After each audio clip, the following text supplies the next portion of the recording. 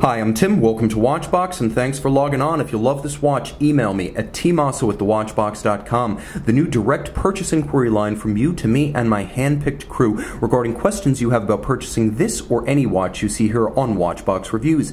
tmosso@thewatchbox.com. It's in the description below. Today, we're discussing the 2019 Tudor Heritage Black Bay Bronze Gray dial, gray bezel, a new for 2019 launch that takes the 43mm Black Bay bronze case, first debuted back in 2016, and creates a little bit of a tonal contrast with what has come before. A timepiece that is reasonably slender for a jacket, though not a tight dress sleeve, 14.7mm for an automatic winding, and 3-day power reserve 200-meter diver is respectable. From lug to lug, it is a wearable case. 52.5, but you can see the lugs are sharply downturned, so it doesn't wear quite as large as that span would suggest. The spacing between the lugs, a burly and modern 23mm. So while this watch is designed to evoke 1950s and early 60s Tudor and Rolex Submariners, it is very much a watch proportionally of our time.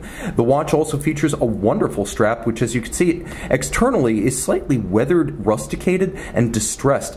Provides a handsome texture and a nice black contrast. It's really anthracite, a very dark gray, with the contrasting stitch and the contrasting binding. Sheer cut showing the layers of construction from the side, and you'll appreciate on the underside they're using either a suede leather or Alcantara for a wonderfully smooth, silky, suede feel. A matching bronze pin buckle here, Tudor branded, and I appreciate that they thought about the thickness of the straps. They created an arch over the top, so the bridge itself is elevated above the stanchions on the side, so the strap sits inside the buckle when it's down on your wrist, rather than stacking up. It sits in the buckle and stays nice and flat and unobtrusive.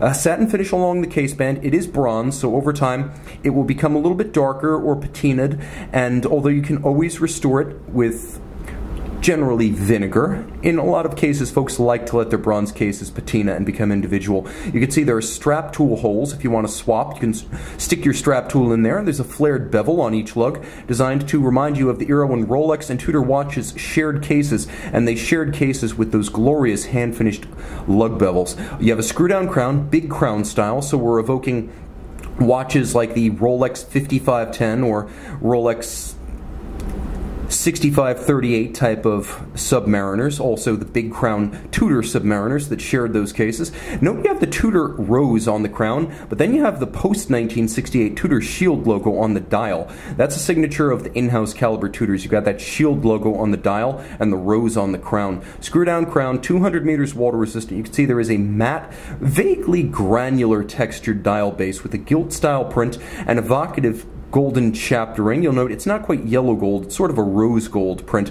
Applique tri-Arabics 369 and indices, so it's an upscale dial. It's not the printed dial you would have found on a vintage Tudor or Rolex. I should also mention that while it features a lot of 60s and 50s cues externally, it does feature the 60s and 70s Tudor Submariner snowflake hands. So it's a little bit of a pot pie of vintage Tudor and Rolex styling elements. Now, although it is a solid case back, Tudor, the Rolex sister company, tells you what's inside. The MT5601, 25 joules automatic winding, 3-day power reserve, 8 beats per second, full balance bridge with a free-sprung index for shock resistance. It features a stop seconds functionality, so when you pull that crown, it stops the movement, so you can set to a reference time. It also features a COSC chronometer certification and one refinement you won't find on many Rolex movements, which is a silicone hairspring for anti-magnetism. It is a full-service, tank-tough, bidirectional winding Rolex Tudor sports watch movement, and you may have heard it's also used in Breitling Super Ocean Heritage models as the B20,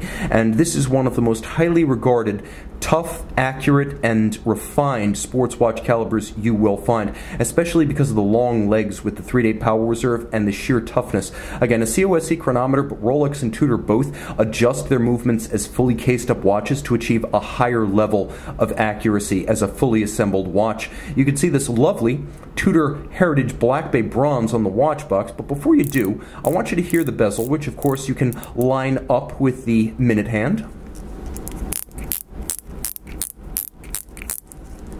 I actually prefer it to Rolex bezel action as it's louder and more distinct, and in case you're wondering how a 43mm Black Bay wears on a 16 centimeter circumference wrist. You get a good sense of the watch on my wrist. It sits well. It's not quite the fit that the standard 41 would be, but I can still recommend this watch for a wrist as small as approximately 15, maybe 14 and a half centimeter circumference if your wrist is more oval than round. It sits comfortably, however, and I could say it'll probably sit comfortably and secure even on a wrist as small as 14 centimeters in circumference. Email tmosso@thewatchbox.com for questions about this watch. Tudor Black Bay by night. Note the loomed diamond style snowflake seconds hand. Every dive watch should have a loomed seconds hand.